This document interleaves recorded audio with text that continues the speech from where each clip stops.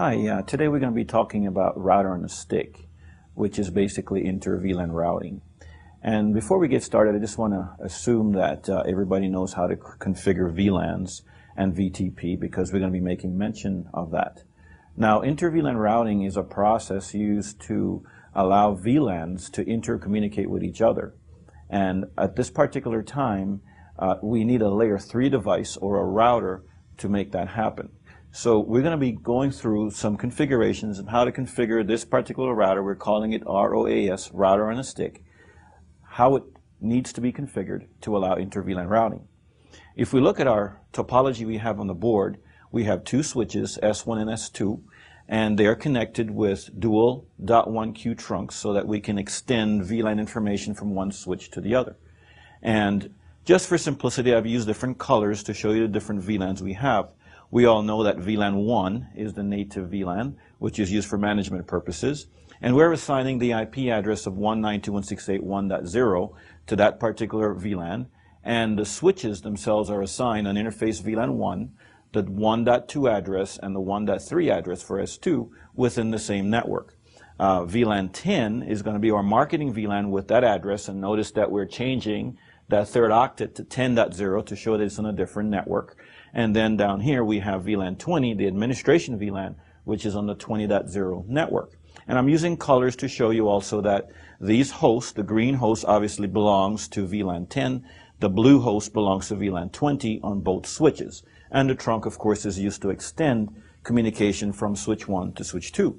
However, without having InterVLAN routing configured on this particular router, these two VLANs cannot communicate with each other. In other words, if I have this particular host, which would be given an IP address, let's say, of 10.2, and this guy would be given an IP address of 10.3, they can communicate with each other switch to switch because they're on the same VLAN.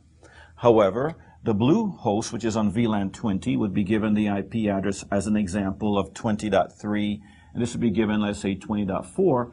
The blues could also communicate with each other because they're on the same VLAN.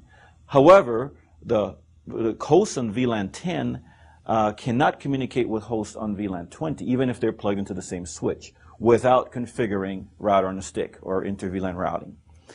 One of the key things to understand about InterVLAN routing is that if I wanted to trunk those two VLANs, in this case 10 and 20, I would require two different ports. I would have to have a trunk from each VLAN going up to that router, which would mean that I would need to have two router ports and then two switch ports available.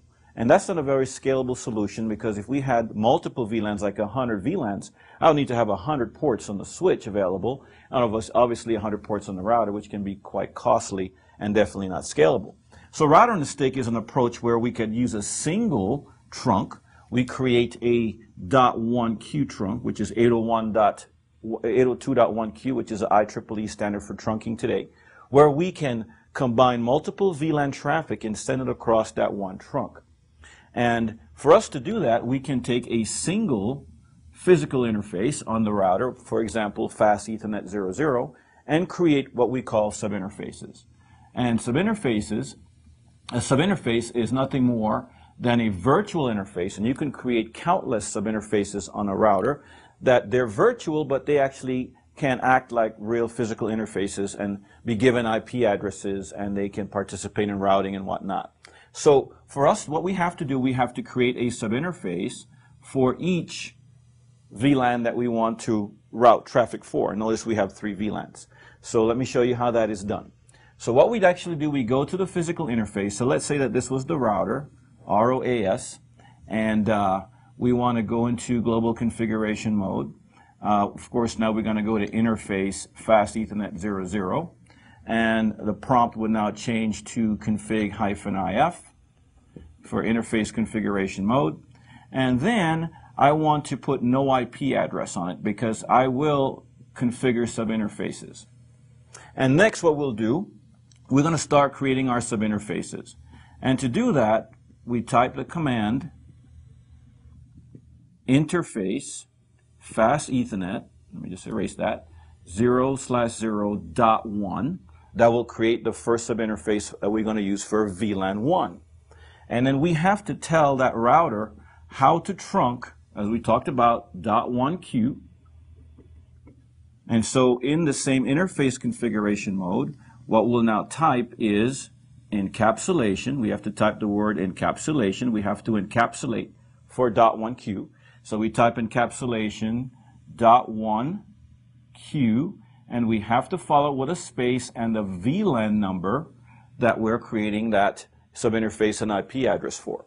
And then the last thing we're going to do for that particular subinterface is that we're going to go ahead and type in an IP address of this router interface, the first subinterface that will be on the same network as VLAN 1, which is 192.168.1.0. And normally we would use the first IP address, 192.168.1.1, with a subnet mask of 255.255.255.0. So that would be the first configuration for that subinterface. And of course we have to go now and type no shutdown on that interface to bring it up and to make it active. And we will repeat those same configurations for the other two VLANs. We would go interface fast Ethernet 00.10 for VLAN 10. We would type encapsulation .1Q10 for that particular VLAN, given an IP address of 192.168.10.1 because it's on a different network at that particular time. Type no shutdown and repeat the same exact steps for VLAN 20. And what we have done now, we've created 3 different subinterfaces now. On that one physical interface, we will have subinterface 0.1, 0.10 for VLAN 10, and 0.20 for VLAN 20. So there's 3 different subinterfaces, 1 per VLAN, that will now allow InterVLAN routing. So now when this computer sends a ping to that computer on this switch or on that switch in different VLANs, now traffic will now go up on this interface and come back down. The router will say, okay, it belongs to a different VLAN, and route that traffic back to the switch, which will now forward it to the right computer. And it's called router on a stick because the router sits like on a stick on a single trunk line. Okay? And that's router on a stick in a nutshell.